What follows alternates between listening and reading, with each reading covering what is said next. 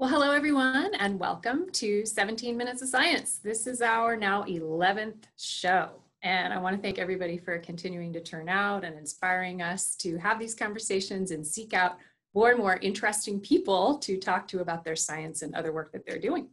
My name is Sarah Cheeseman. I'm a technical solutions scientist at In Vivo Biosystems, and today I'm really looking forward to my conversation with Briana Brownell, a futurist, entrepreneur, and data scientist, which is a super cool string of words. So we're going to hear more about that from her in a moment. Briana is the founder and CEO of Pure Strategy, which is a company based in Saskatoon, Canada, where Briana and her team use artificial intelligence and machine learning to support and improve the business analytics of companies by generating a better return on investment on their data collection programs and improving customer experiences, and to work to developing better products. And they do a lot of work in the healthcare sector, and we're going to talk about that today. So the title of our discussion is how artificial intelligence and machine learning can help us understand decision-making in the healthcare industry and why that's important. And so I'd like Briana to take a moment to tell us about herself, and then we'll jump into some questions. Wonderful. Well, I'm so excited to be here. I'm honored to be on the show, and, a show called 17 Minutes in Science. I just could not resist, something cool. It has a nice alliterative quality to it. Absolutely. And I think that we all need more science in our lives. And so, happy to be here. As you said, I'm a data scientist turned entrepreneur. And so I've been sort of a data geek my whole life. And so I'm so excited that now people are starting to actually be excited about what data can do.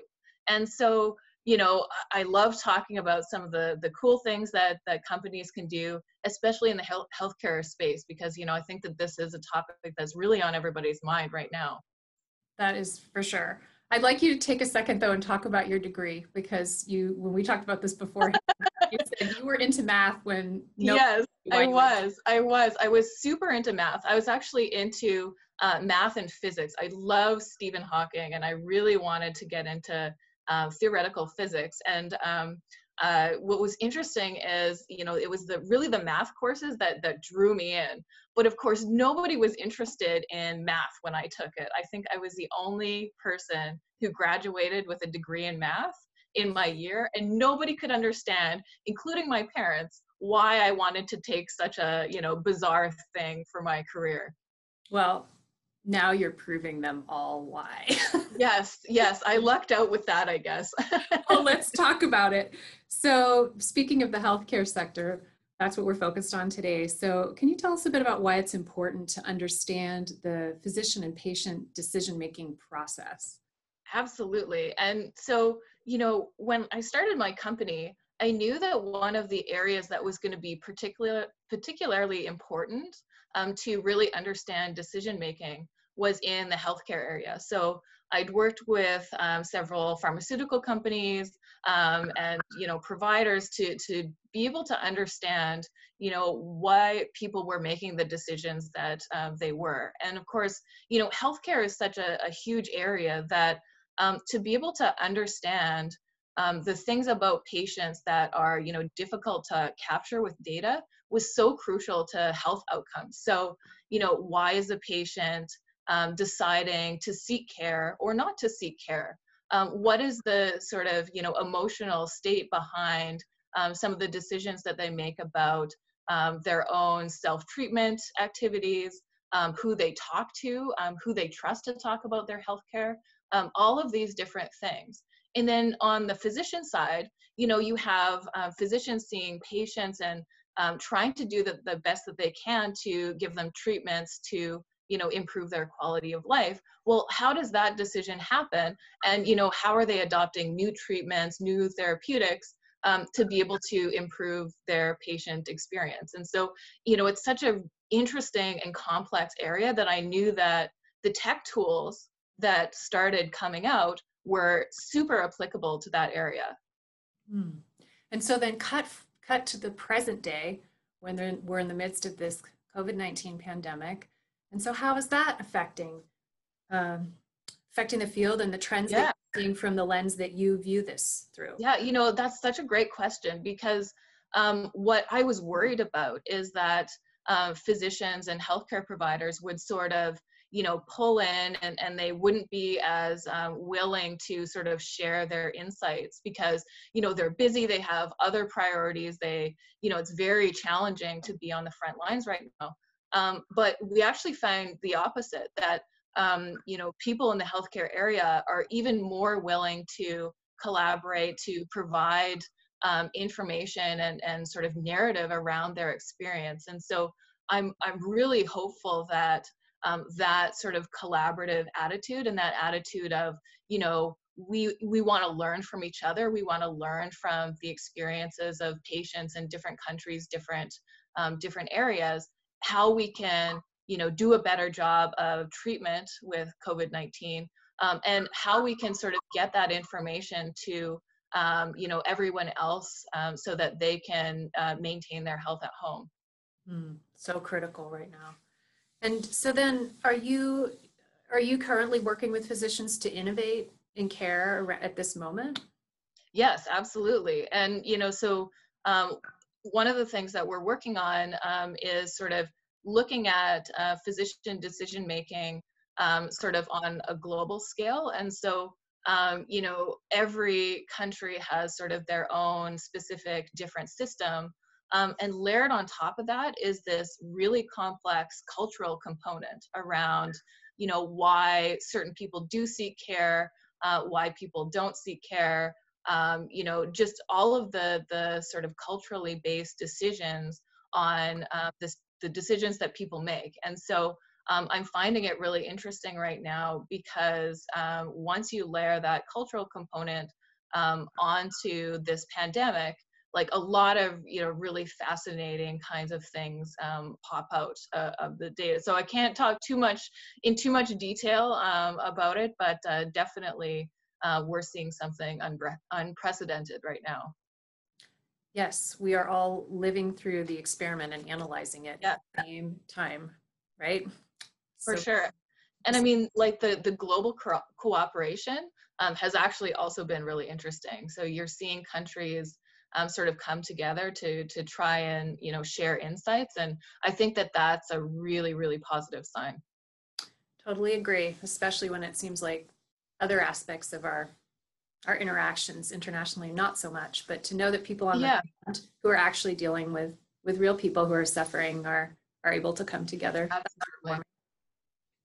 What about risk? Can you talk about how what you do helps physicians work with their patients in reducing risk in their care? Yeah, absolutely. And I mean, every time you have a physician that's creating a treatment plan, especially in complex cases, there's always trade-offs between, quality of life benefits and drawbacks with side effects, for example, different complications, different sort of very personal factors in whether the individual, for example, can maintain that treatment plan. There's a lot of things sort of around it. And so being able to understand, what patients, for example, might be at risk of, not maintaining their treatment plan, which ones are at risk of readmission, which ones, might, have other sort of quality of life related risks. It's really important to be able to understand how these decisions are being made, because if you can understand them, you can hopefully impact some of these outcomes. So you can create intervention programs, for example. You can know when you may need to recontact a patient, or you may need to talk to them in sort of a different way about their treatment plan. So, I think that readmission is always so expensive, especially, if you look in like emergency care. So anything that we can do to sort of, reduce that or eliminate that, I think is just a huge thing. And that would be a win on both sides. Absolutely. For everybody. I'd like to talk about the data for a minute, because for those of us that are not in your world, that can feel kind of mysterious. And I know that you can't speak too specifically about it, but sort of in broad terms, because I have two questions that have come up for me. So the first one, so in terms of data science intersecting with healthcare, do you feel that that push came from your side or from their side, or how did that come together with the community adopting this sort of approach? And were they quick to do that, or did that take some convincing? Yeah, so I mean, it's always a challenge because within the healthcare area, especially for healthcare providers, there is a real focus on outcome metrics, right? You want to have better outcomes for the patients. You want to make sure that you're doing everything that you can to improve the patient's quality of life, during and after treatment, during maintenance. And so what's interesting though is that I think that there's a sort of a new focus on understanding that narrative around the patient's full experience within the healthcare system. So a lot of times there's sort of it's a bit of a sort of a piecemeal approach where you're looking at specific metrics on say how many people visit their physician, or how long does each visit take, like those kinds of things, but you're not necessarily linking that across time for a single individual. And because everybody's so much more online now, people are starting to actually have fuller conversations about their entire experience in the healthcare system for certain conditions. So you have this whole rich story of how these conditions have impacted their lives, as well as how the therapies have improved it. And so whereas before, I think that there was a lot of interest in looking at sort of individual metrics, now it's all about looking at that sort of broader story around that individual person. Can you, in generality, speak to how you're capturing the data? I imagine this is also fraught because of confidentiality. So any way you can sort of help us understand how you do that would be a benefit. Definitely. So we have a large network of partners that help us collect data from physicians, from people in healthcare professions like nursing, radiology, that kind of area, as well as a network of patients who have agreed to share their experiences in the hopes to, make the journey for other people better. So this includes patients for common conditions, as well as patients with rare diseases, as well as their circle of healthcare providers. So especially when you have a long-term chronic condition, you have, understanding that ecosystem around that individual patient is so important. So, they have friends and family members that are often, just crucial to their care. You also have sort of a healthcare professionals that are kind of, on the periphery of that person's experience. And so I think that being able to impact the outcomes for other people that are going through the same thing, there's such a feeling of, like collaboration between these individuals. Of course, privacy is always extremely important. And so everything we do is anonymized and with privacy in mind, to make sure that there's no, negative repercussions for the individual who's, being forthcoming about sharing their experience. That's reassuring. Yes, for sure.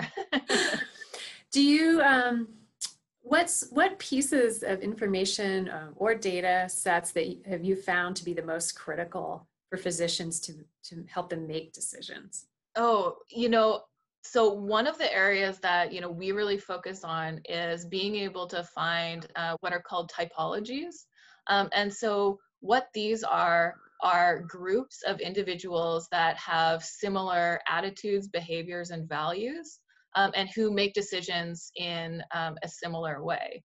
And so the reason that it's so powerful is because it really allows you to understand them as an individual person and understand what's important to them. And so, all of a sudden how to talk to them in a way that makes the most impact. And so that I always find so fascinating, because a lot of the decisions that we make, especially around healthcare, has a huge emotional component.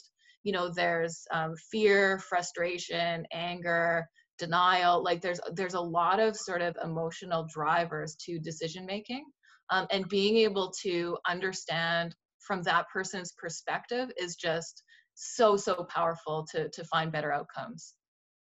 And so that having that perspective for the physician, I think, is that what you're saying? Yeah, Help them do their job better and helping the patient do better. Exactly. Okay. That's great. I mean, I think about how much physicians have to, how much knowledge they're taking on in the course of learning their craft. But the whole emotional aspect of it is just its own world, and that is important. And it's a difficult thing to master, I think. Definitely. And I mean, there's so many things that are kind of, we're even just now learning about sort of what the subjective experience is, because, you know, you have sort of the science behind medicine, evidence-based decisions, and, you know, and all of those things. But, you know, humans are not always rational. You know, we can't treat people like bots. And so everybody has their own unique story that really contributes to their own outcomes. That's very humanizing.